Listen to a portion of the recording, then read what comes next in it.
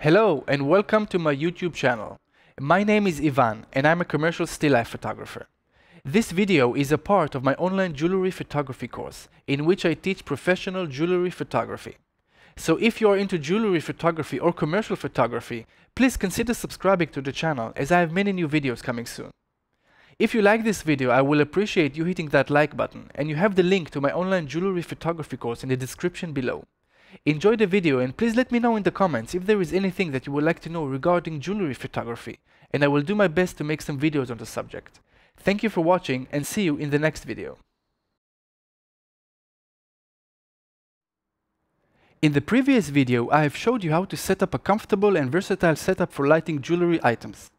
Lighting jewelry correctly is a very important part of the process of photographing jewelry items. But it doesn't end there. We also need to perfectly capture the jewelry using our camera. We know by now that we are unable to capture the whole item fully focused with a single exposure due to the shallow depth of field. And we understand that our lens is limited by diffraction, and stopping the lens down will only produce images that are not optimally sharp. For this problem, we have the solution of focus stacking. Focus stacking is a simple process of bracketing images with different focus positions and stacking these images in dedicated software like Helicon Focus. Stacking the images using software is the easy part of the process. Bracketing the focus variations is a bit more complicated. Let's explore some of the methods. The first will be executing the bracketing sequence manually. I have a ring set up and lit using the method that we have seen in the previous video. Let's make sure that our lighting is optimized for this ring. I think it looks good. So, by using the lens in manual focus mode, you can rotate the focusing ring of the lens very slightly before taking each exposure, starting from the closest part of your object and continuing to do so until you reach the back of your object.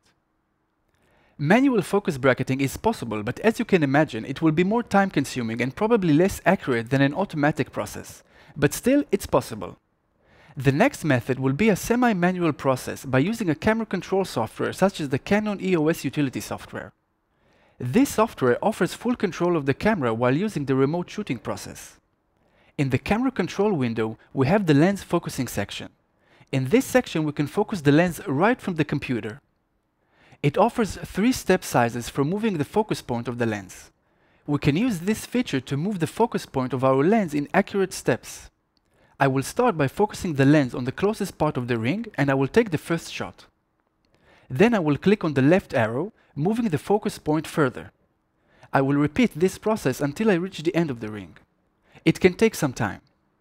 Both the manual and semi-manual methods, although get the job done, they take far too long to execute. Some camera companies such as Nikon and Fujifilm have started offering focus bracketing in camera.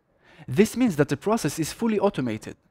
It does not stack the images in camera, it is only executing the focus bracketing sequence. If you have a camera that supports automatic focus bracketing, it will be easier for you to achieve a perfect stack. Unfortunately, Canon does not offer automatic focus bracketing in camera on the 5D model. But there is a way to achieve an automatic focus bracketing with the 5D. The solution to this problem is Magic Lantern. Magic Lantern is a free software enhancement that offers increased functionality to Canon DSLR cameras. It adds a host of new features to the camera that weren't included from the factory by Canon. This independent program runs alongside Canon's own software, and it runs for the memory card of the camera. Magic Lantern managed to turn consumer digital cameras into capable tools suitable for high-quality digital photography, adding functionality such as professional video features, time-lapse, motion detection, focus assist tools, manual audio control, and most importantly for us, automated focus bracketing. To access the Magic Lantern menu, I will press the trash button while the camera's live view is on.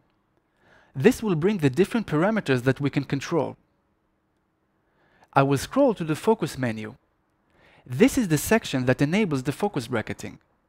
I will go into the focus setting menu. Here we can choose the general step size.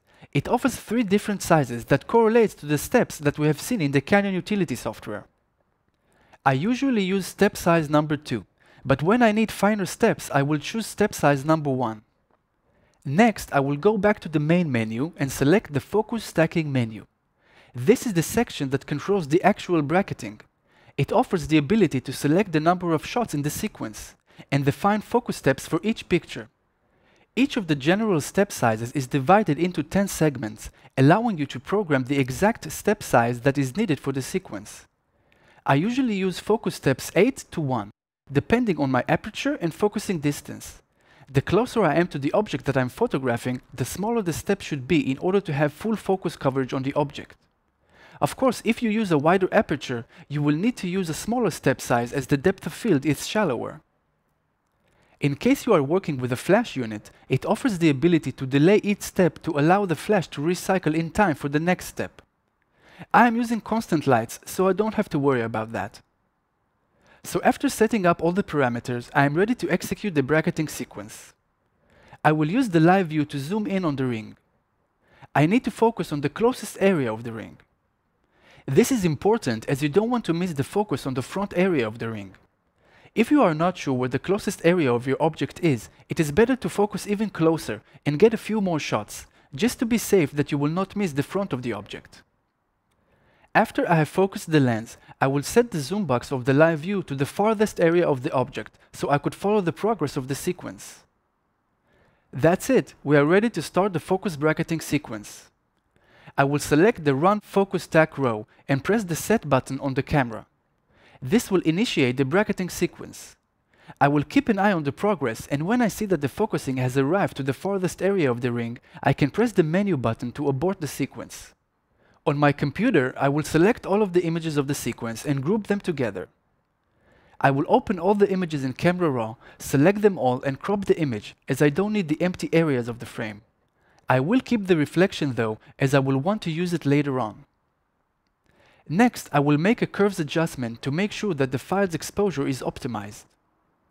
Then I will add a gentle contrast, a tiny boost of clarity, details and vibrance.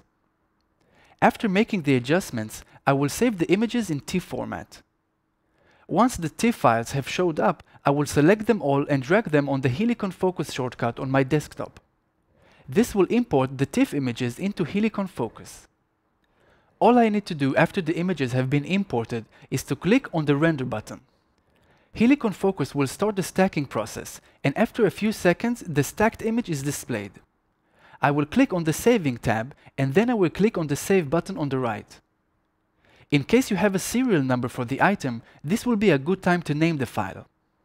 Once the file is saved, I will go back to Bridge and delete all of the TIFF files, as I don't need them anymore. That's it, our file is ready. Let's examine the details. We can see that Helicon Focus did a great job stacking the image.